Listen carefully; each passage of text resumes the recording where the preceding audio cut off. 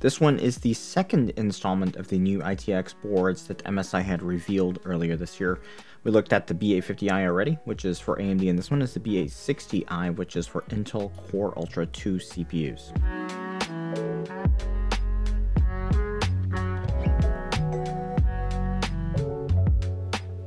Welcome to Machines and More. On this channel, I cover a variety of PC building topics. I do have a personal interest in small form factor builds, and today I'm reviewing this mini-itx board. I did a build video with this board recently in the Lian A4H20. The B860i motherboard from MSI is for Intel Core Ultra 2 CPUs. Interestingly, MSI chose to launch these ITX boards later in the CPU cycle. This is in their MPG category, which is where they assign their more mid-range featured boards. Although it's worth noting that since the MSI Z690i Unify, there hasn't been that top-level MEG designation for an ITX board. So this may be as good as it gets right now. Both the higher-end Intel chipset Z890i and the forthcoming X870i are both in that MPG category as well. This one features the same silver finish that you'll see on pretty much all recent generation MSI ITX boards as well. Pros and cons to this type of setup: it might be neutral enough to fit both white and other color themes, but at the same time, it's not perfect for either if we're being critical.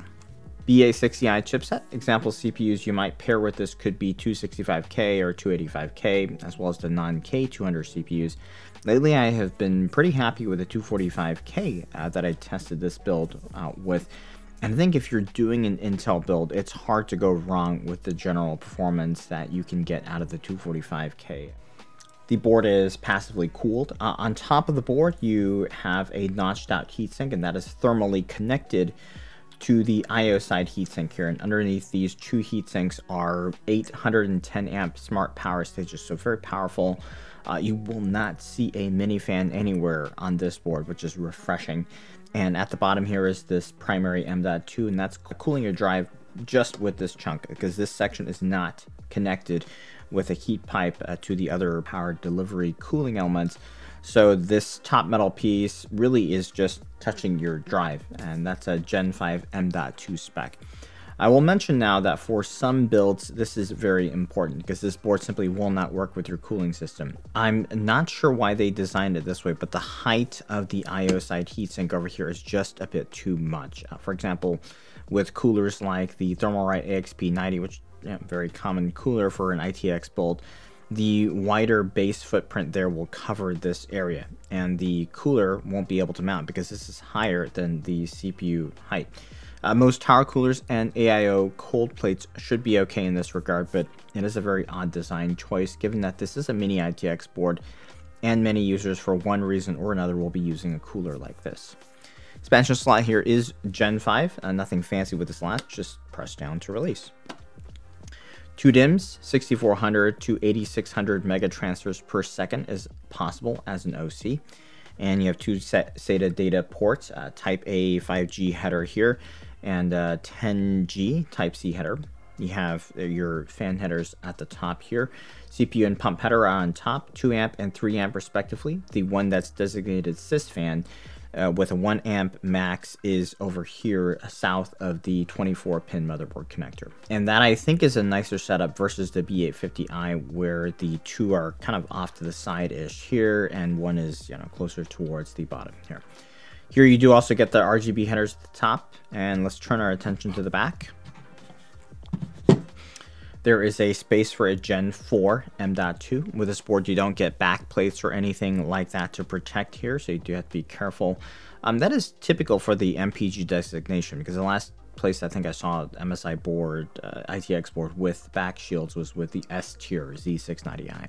So turning our attention over to the rear I/O, as a motherboard for Intel Core Ultra 2, even though this is only a so-called B level board, you do get a Thunderbolt 4 port, and that's very nice. There's a single HDMI if you're looking for onboard VGA, 4 5G USB-A ports, and two 10G ports. One is Type A and one's Type C. Now, compared to a board like the ASUS's B860i for ports, that one has the Thunderbolt 4, and it's got 3 5G 8 ports and one 10G port. So the MSI has an additional 5G A port. However, the ASUS has two 2.0 ports, plus the Type-C port is a 20 gig one versus the 10G on the MSI. One of the unique features for this current crop of MSI ITX boards is the Intel 5G NIC. Now, I understand the dilemma with this. It's not 10G, but for most folks, getting the most out of this will require 10G equipment, right? So it's kind of in an odd place, but still, you know, with 2.5G being the common offering in mini-itx, it's hard not to compliment MSI for including this in a Wi-Fi 7 card. As well, with the B860I AMD board, you are able to use a regular antenna with these, or the included quick release type the MSI supplies. And I like this much more than the ones that just, you know, flat out force you to use their proprietary antenna solution. Audio on this one, it's using an older codec in the ALC897 that is paired with an optical, and it's got a mic in and line out. So compared to ASUS, the ASUS has slightly better ALC 1220p. And you do have that onboard audio header right here in this corner. The MSI has a clear CMOS button, just like the ASUS B860I. However, it also has flash BIOS capability, which the ASUS does not, and that's a very nice quality of life item. Perhaps that's not as critical as the clear CMOS button, but this is a very nice feature to have. Overall, I think the board is well built, and although it's not as beefy as the ASUS, it is still very good. Now, this is the second sample I've tested. The early one did not post, and I couldn't get it to work, and I haven't had any issues with this particular one, and there's no reason for me to believe that there's any widespread issue with these, because that kind of thing does happen every now and then with motherboards. I tested this one out with the A4H2O build with the 245K, and as mentioned, this would be a good one to pair with this level of board. You don't get CPU overclocking anyway, which for that level of CPU and board is typically not going to be much of a penalty. So let's take a quick look at the performance versus the ASUS B860I. I did see very similar CPU all-core clocks. The board temps are quite safe on the board, so as long as you have a decent amount of airflow around it, it should be enough to help with the passive cooling. For an extended gaming session, again, these most temps are very safe. Now, with things warming up around the chassis, the board temps do get a little bit warmer, but that's still very normal. I did observe the P cores reliably hitting 5.0 gigahertz, which is what you can expect with the 245K for gaming. So the CPU performance, at least from what I'm seeing, would not be a differentiating factor if you're comparing against the ASUS. Best pros of this board, it's got a passive cooling setup, 5GE NIC, and overall very good I/O, user-forward features, and as a whole, I think the setup is slightly better than what they offer on the B850i, and that's kind of the irony here because the Core Ultra 2 CPU offerings just aren't as robust versus AMD, but they are, however, you know, offering a very good price to performance ratio right now.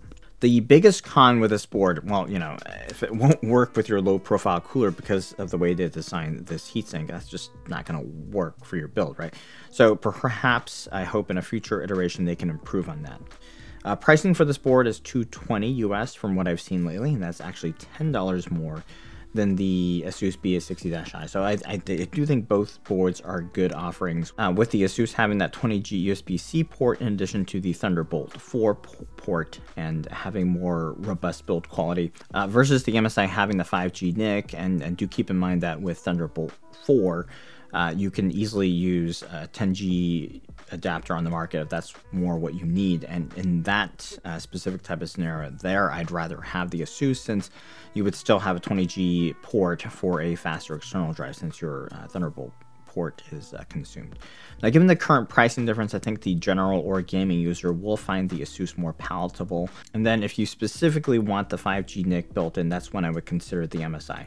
So pricing does change all the time. So if this does get a little bit cheaper than the ASUS, then that would be a little bit more attractive. So if you enjoyed the review and found this one helpful, as always, any questions, let me know down below. The links for the build and the board are also down below. Big thanks for watching.